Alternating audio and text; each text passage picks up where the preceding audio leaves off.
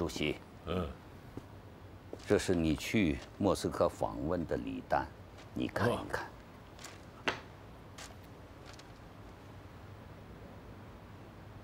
山东大白菜，河北鸭梨，江西金桔，还有苏绣斯大林画像，啊哈，这都是好东西啊！如果能用这些换来钢铁、汽车、飞机的生产线，哎，这笔买卖咱们可是大赚特赚呐！主席啊，我还是那个观点，你这次访苏风险太大。哎，万里长征，枪林弹雨都过来了，哎，还在乎那点潜伏特务？什么国民党的散兵游勇吗？是啊，特别是东北地区特务非常活跃，治安也不安定啊。怕我成为第二个张作霖是吧？我前2天跟罗长子、李克东他们说过，毛泽东能不能安全到苏联，那是你们的事。至于我该不该去苏联，那是我自己的事情。这是新中国党政代表团第1次访问苏联，我是必须要去的。主席，你想没想过，你此次去苏联，不仅有人身安全问题，而且还有政治风险呢。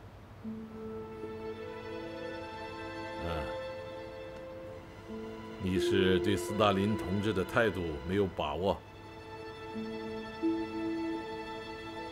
主要是综述新条约的签订问题。本来上一次少奇同志率中国代表团秘密访问莫斯科，斯大林就当着少奇同志的面明确地表示，过去的条约不平等，新政权建立以后可以通过商谈的办法去解决。可是啊，苏联的高层并不愿意放弃在东北的利益，尤其是大连和旅顺港的权益问题。所以啊，斯大林改变了原来的主意，要不然此前他也不会为你访苏的事情一推再推呀。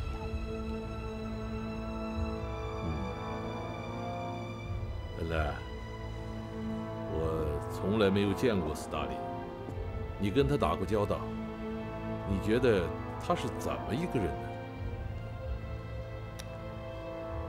斯大林，俄语的意思是钢铁，我觉得人如其名。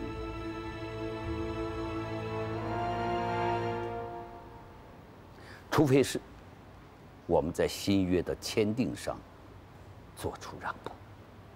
大是大非的原则问题，那是绝对不能让步的。在新中国的土地上，不管他是美国人还是苏联人，任何外国势力拥有特权的时代已经一去不复返了。如果中国共产党人连这一点都做不到，那跟清王朝、北洋军阀、国民党政府还有什么区别啊？那就不配领导全国人民。要不，还是我先去和斯大林同志谈，等有了一定的结果，你再出面也不迟嘛。此事关系重大，你去了，斯大林可能会采取回避的态度，不直接跟你谈。但这个问题又必须他来点头，否则很难谈出个结果来。我去了，按照国际惯例，他斯大林就很难避而不见。再说，我和斯大林同志从来没有见过，毛泽东初来乍到，又是代表中国政府和人民上门做客，他总得给我们一份见面礼吧？主席呀，就这么定了。我先去闯关问路，到了双方开始具体接触，你这个谈判高手再披挂上阵，怎么样？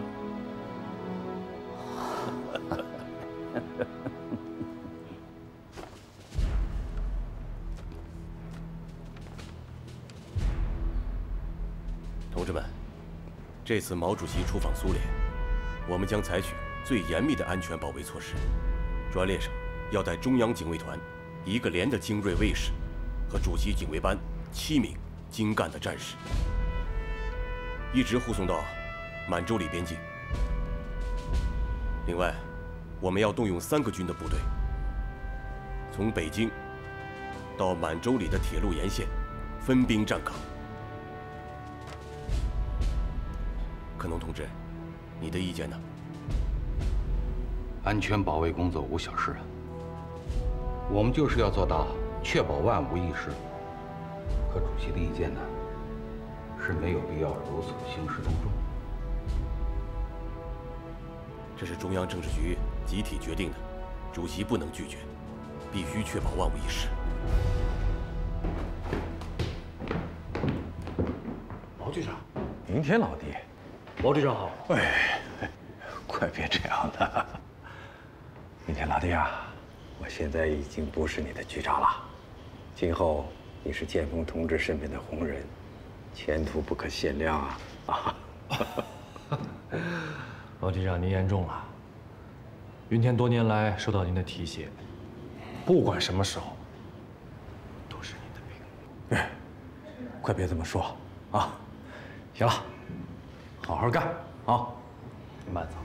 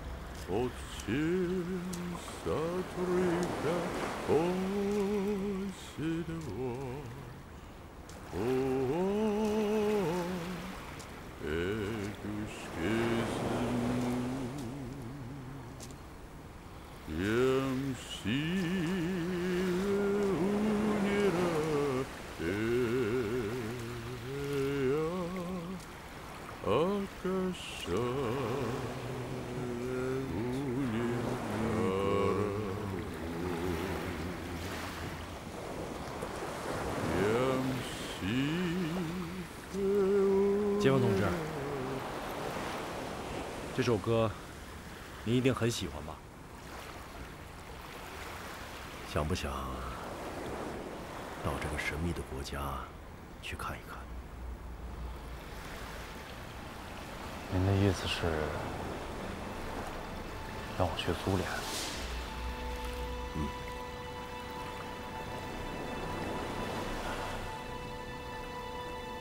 去苏联。从今天开始，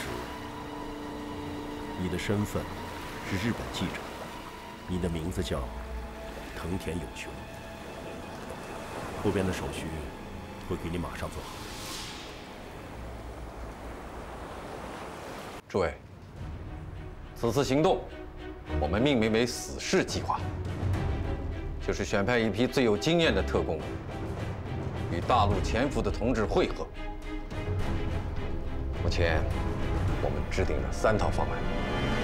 第一，是从2翼围堵毛泽东的专列，控制制高点，采取突然袭击。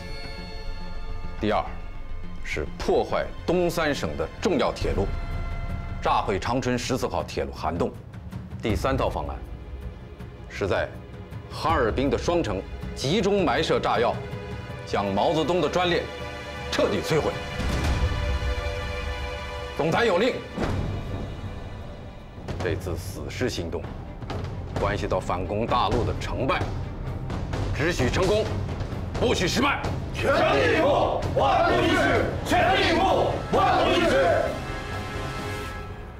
姐，我给你带上这些衣服，回头你就不会冷了。燕子啊，我是出去工作，不是游山玩水，带哪个？带一点。知道你是去工作，可是你想想啊，现在是12月份，苏联最冷的时候，厚衣服总要多带一些的吧？妈。对了，阿月，燕子说的没错，你从来没去过那么寒冷的地方，一定要多带厚衣服。保重身体最重要。妈，你放心吧。阿月啊，说实话，对毛先生这次莫斯科之行，我很担心呐。在民国政府时期呢，我也和苏联人打过交道，去过莫斯科，见过斯大林，这个人非常强硬，而且有手腕，极其难对付啊。妈，你看我爸现在的样子，还老说什么不在其位不谋其政，明显就是放不下嘛。都收拾好了？嗯，好了。哎，我姐夫来了。哎，我给你把行李拿上去啊。好。姐夫。哎，我来。来。哎，谢谢啊。姐，快来。妈。小罗，你好。我刚从部队回来，现在接不去车站。我知道，等你们忙完这站回家来啊。走了吗？小心，来吧，照顾好我姐啊。路上慢点。再见。再见。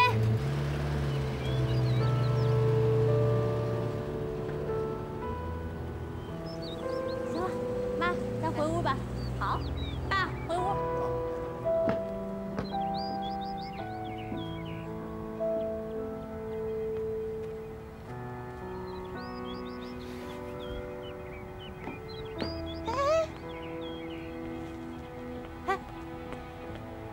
芬芳，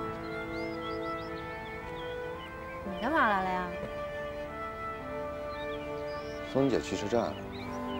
送我姐？你也是复苏工作小组的？当然了，怎么了？没怎么。我姐的事儿啊，你就不用操心了啊。我姐夫呢，从部队回来了，人家小两口啊，正甜蜜着呢，多幸福啊！咱们应该多给他们一点空间，你说对吧？对，燕子，你说的没错。不过，燕子你也老大不小了，你也该做你这么自个儿的事儿了吧？谁老大不小的了？你才老大不小呢！怎么？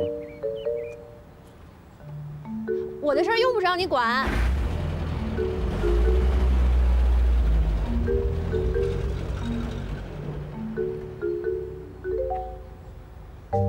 罗部长，这是监听台刚刚截获台湾的情报。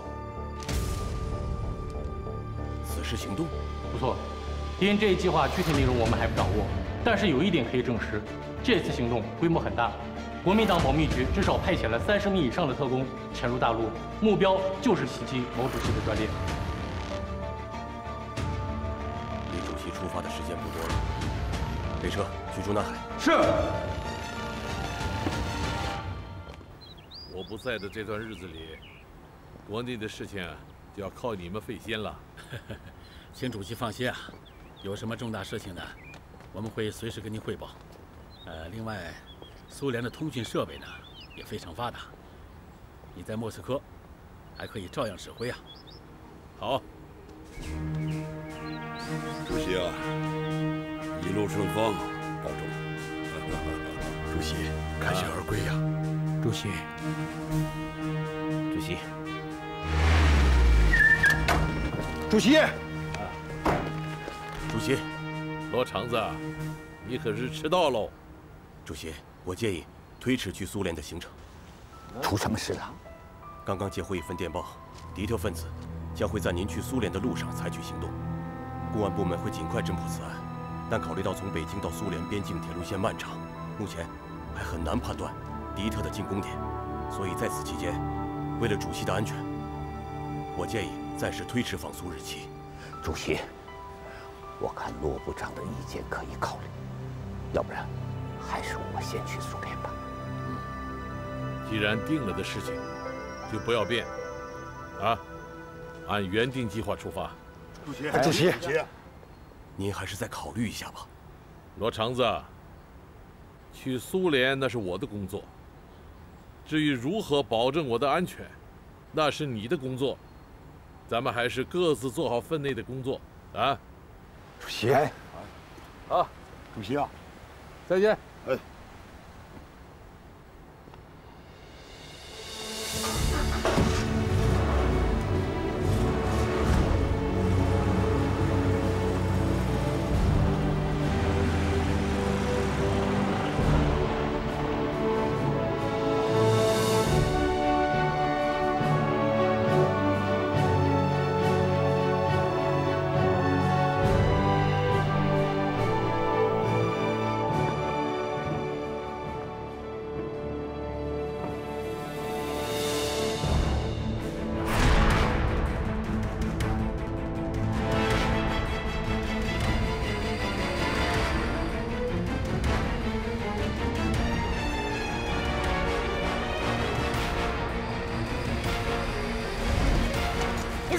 不许动！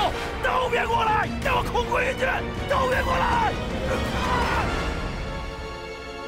别动！凭什么抓我？这不是合法伤人！不许动！别动！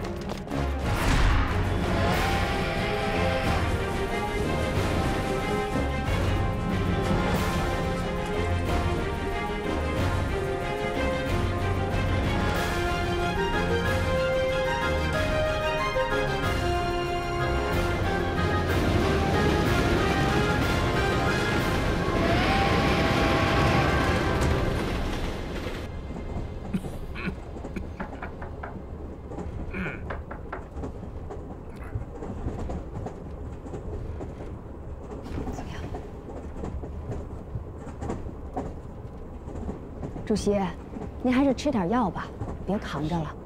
哎，你这小毛病，用不着吃药。主席，车厢里太冷了，您还是把药吃了吧。这要是拖成重感冒了，那可就麻烦了。是啊，您快吃了吧。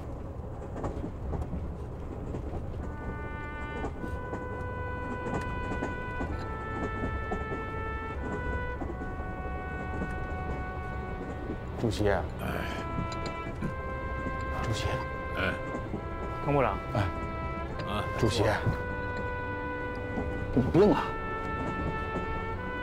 滕部长，主席都重感冒了。你不是说这辆车是美国人为蒋介石制造的专列吗？应该说很高级啊，怎么这刚一出关，暖气就坏了？这辆车确实是咱们部队渡江时在杭州缴获的战利品啊。车号是9004啊，这我也闹不清他怎么就这么不抗动啊？那会不会是在打仗的时候损坏过？我们临出发前，铁道部专门组织过专家进行过检查，没有发现任何问题啊。要我看啊，这列火车没有问题，只不过呢，它是为蒋介石出访南方而专门定制的。到了东北这偏寒地冻的地方，它就经不起考验了。我看小玲说的有道理。哎，这美国货也不是万金油，什么都成啊。哎，接下来的时间，我是准备冻成冰棍喽。瞅您说的。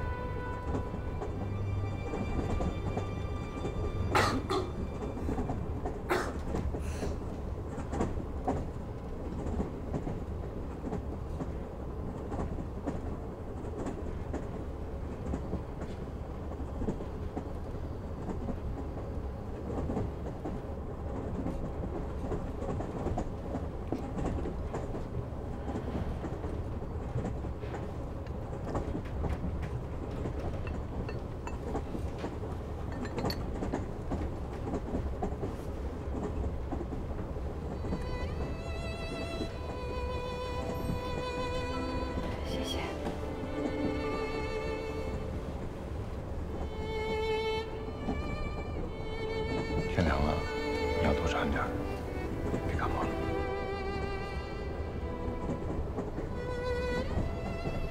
子枫，你也自己多注意身体。你也是。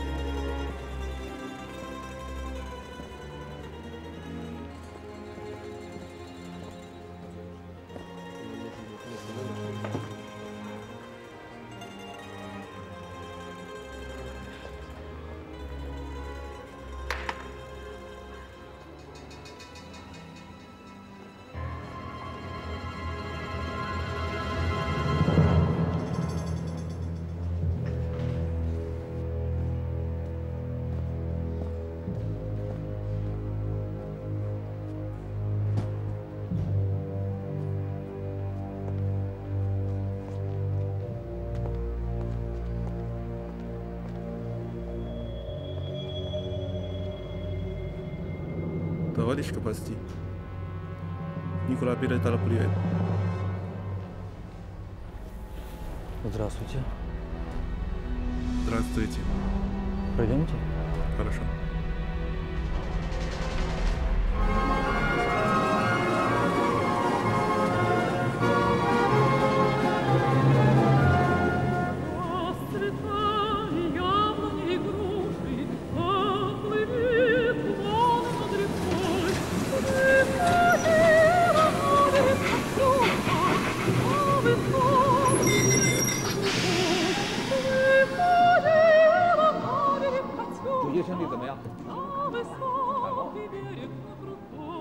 主席啊，主席。哦，嘉祥，我们又见面喽。主席啊，既然您感冒了，这样，我向苏联同志建议，欢迎仪式从简，马上送您回宾馆休息。哎，雪山草地都走过来的人，这点小病小灾还能难得住啊？啊，我要在这里发表一个讲话。讲话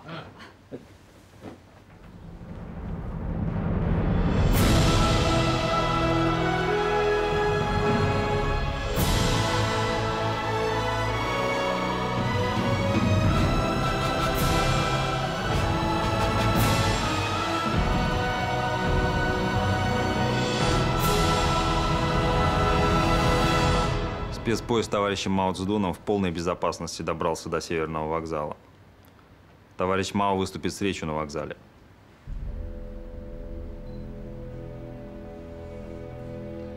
Текст Мао Цзэдуна с МИДом КНР обсуждали или нет? Никак нет. Иосиф Виссарионович, какие-нибудь еще вопросы? Шалом.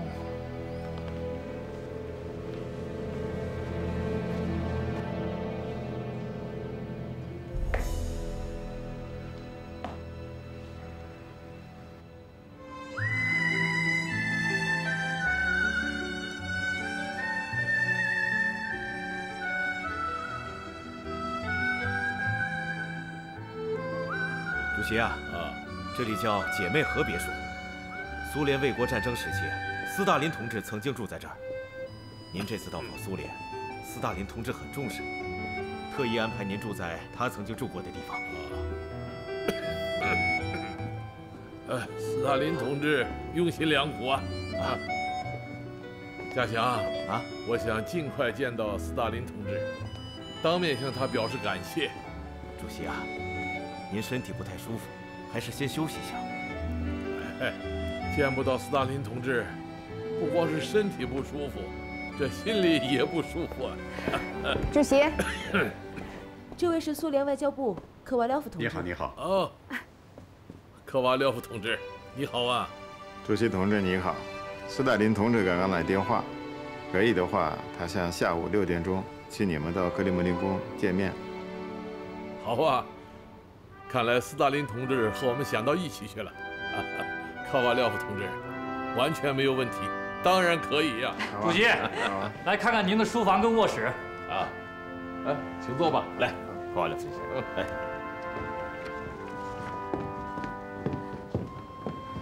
主席，这份是外交部为您和斯大林同志第一次见面准备的祝词，您看一下。这种端样文章的套话，我从来不说。主席，您这……于越，听主席的吧。好。CNPC leader Mao Zedong's special train has arrived at Moscow. According to our information, the Soviet Communist Party held a welcoming ceremony for him at Yaroslavl Station. Did Stalin go to the station to welcome Mao? No. 这么快啊！这是通过什么渠道？内容准确吗？父亲，这是海云天传递过来的消息。我想消息应该是准确的。这个克格勃内线是我多年前发展的，据说这个内线就在克里姆林宫，所以消息应该是可靠的。再有，我这次派海云天去莫斯科，也是为了证实此事。这是他的任务之一。很好，对了，通知海运天，其他的任务都可以放一放，把斯大林和毛泽东会谈的内容要及时的通报过来。好的。看来，他毛泽东是在给斯大林施压，莫斯科这场好戏才刚刚开始。父亲，我现在担心的是，这次毛泽东跟斯大林在莫斯科，如果真的达成什么新的协议，那今后中共实力会不会更大呀？果真如此，对我们也是有利有弊。弊在于中共得到苏联的支持，在武力上会有很大的增强；而利也在于中共完全站到了苏联的阵营，那么美国也绝不会再放弃我们。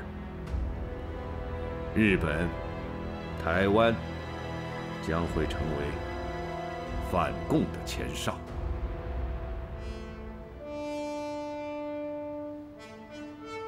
Товарищ Мао Цзэдун, мы рады вас видеть в Кремле. Товарищ Сталин уже вас ждет.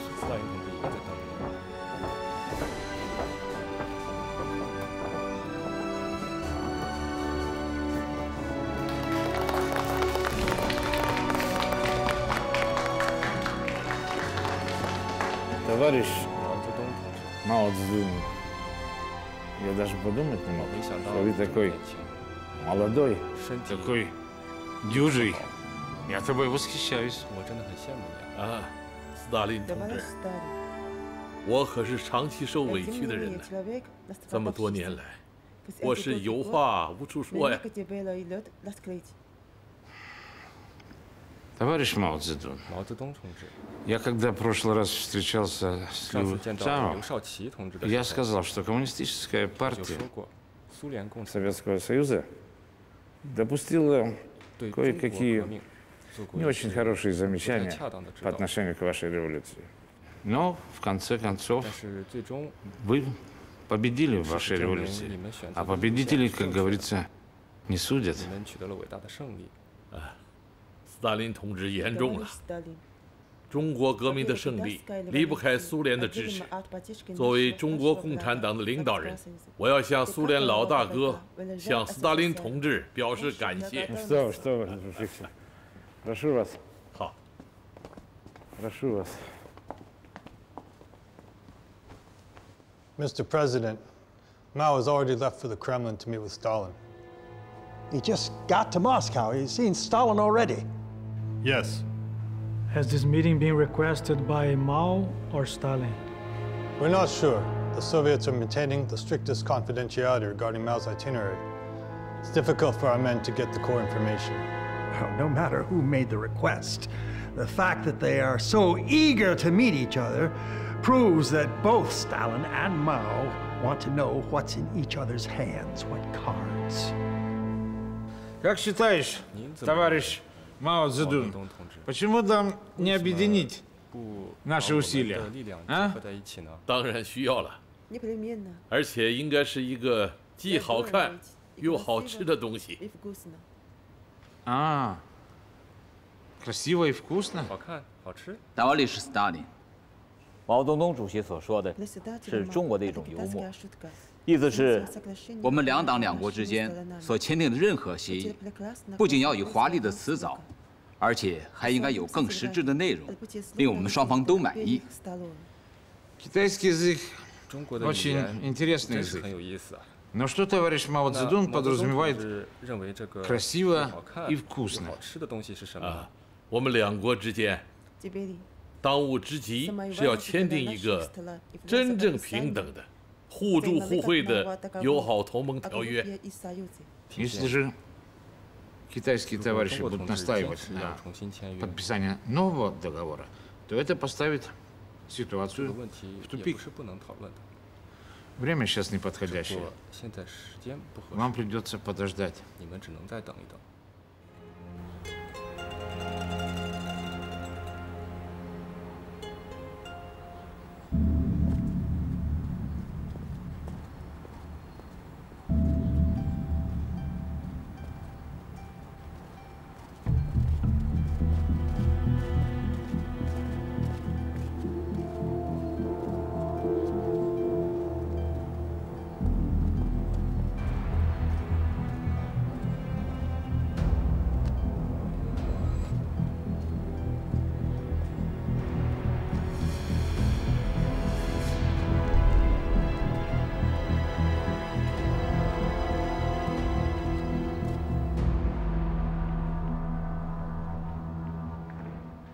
Mr. President. Any information about the meeting between Mao and Stalin? Could the CIA maybe be a bit more competent? At least the Soviets have not announced any news on the meeting yet. And I think we still have time to do something. You mean? Prior to this, our intelligence agency has been spreading many messages, including that the US is willing to help the CPC in becoming the second Tito. Such news must enrage Stalin. Deep down, he doesn't trust Mao. We should make a public announcement on behalf of the US president, emphasizing that the US holds no hostility towards China and respects its sovereignty over Taiwan. 我早就说过，他们都是一些翻手为云、覆手为雨的寡廉鲜耻之徒。杜鲁门居然公开宣称，台湾不在美国的防御线之内，这是要示好中共，这是要抛弃我们呀！美国人是怕斯大林和毛泽东达成某种协议，故作姿态罢了。报告，秘书长，有文件。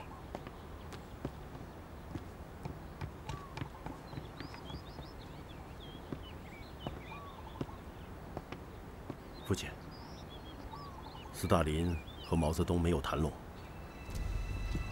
你看这件事情要不要告诉美国人？不，这个底牌暂时捏在我们的手里。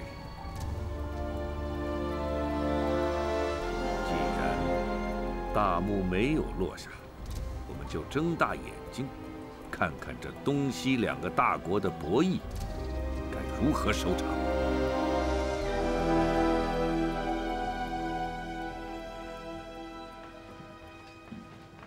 Иосиф Виссарионович, это запланированная на данный момент программа торжеств в честь вашего 70-летия. Прошу ознакомиться.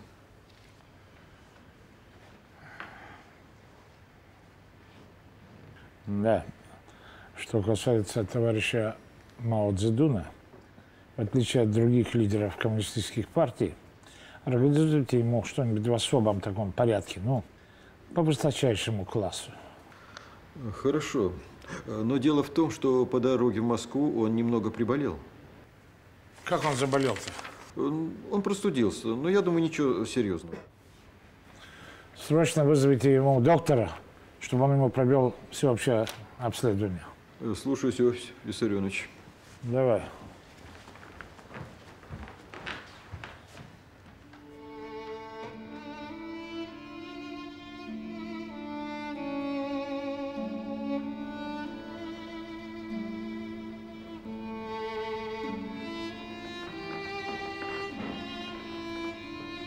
王主任，王大使，主席的身体怎么样了？昨天跟斯大林谈完话之后，明显情绪不高，回到房间里，很久都没出来。到了晚上，感冒又严重了。主席，夏祥同志来看你。主席啊，你没有休息啊？您的身体睡了一大觉，出了一身汗，好多了。 这点小病算不了什么。恩来、少奇、老总还打电话来询问您的身体情况呢。一点小毛病，搞得兴师动众，没有必要嘛！啊，嘉祥，为斯大林祝寿的活动是怎么安排的？我来就是跟您说这事儿了。时间是明天晚上6点，宴会前啊，斯大林同志要接见几位主要社会主义国家的领导人。哦。 您被安排在第1位，受宠若惊啊！哎，怕是承受不起哟。哎，我们给斯大林同志准备的寿礼准备的怎么样了？都准备好了。福如东海，寿比南山。主席啊，您这是给斯大林同志，给斯大林祝寿，要按照我们中国的礼仪嘛。斯大林同志，这是我特意为您书写的。福如东海，寿比南山，算是我本人对您的一点心意。祝你生日快乐！ Спасибо, Мао Цзэдун. Это самый драгоценный из всех сегодняшних подарков. Спасибо вам. 斯大林同志，这是中国人民的一点心意，请笑纳。山东大葱1000斤，江西金桔1000斤，冬笋500斤，西湖龙井100斤，香秀贝面300条，枕套600个。 Спасибо китайскому народу. 啊，都是我国人民自己生产的土特产，不成敬意。Ладно, не скромничай. Товарищ Мао, я знаю, что у вас есть китайская пословица «подарок легок, да тяжело, внимание». И как я посмотрю на этот список, подарок не такой уж и легкий. Такого в Советском Союзе не сыскать. В будущем будем обмениваться промышленными и вашими сельскохозяйственными продукциями. 好啊，那咱们一言为定。 Это отбери часть подарков и вместе с этим транспарантом организуйте такую экспозицию в первом зале Пушкинского музея. Да, и не забудьте государственный флаг КНР с 5 звездами.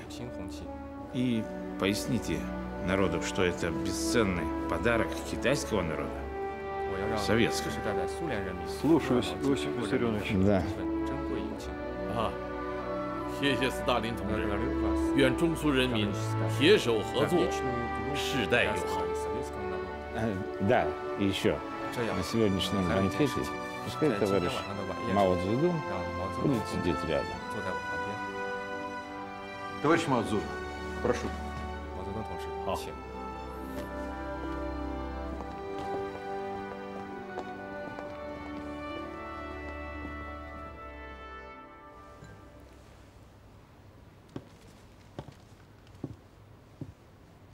你看看啊，这政治啊，多像个热闹的大舞台，我下他上。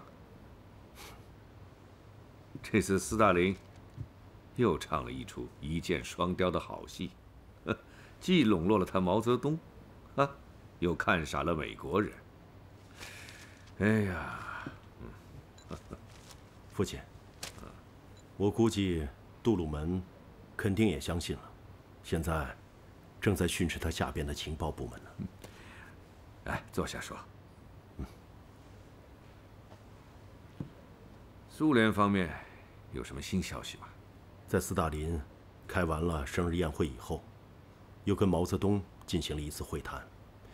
可是这次会谈主要是针对日本、越南等亚洲周边的国家涉及共产党的情况进行商谈，对中苏新的友好协定只字未提。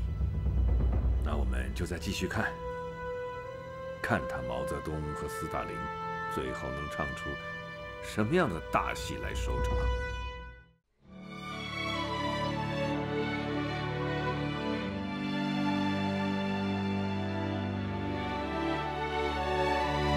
纷乱的世界上，我心不走过，变幻的风云里，你越发巍峨。唯有那么一天，环球同此凉热，云水间响彻我们目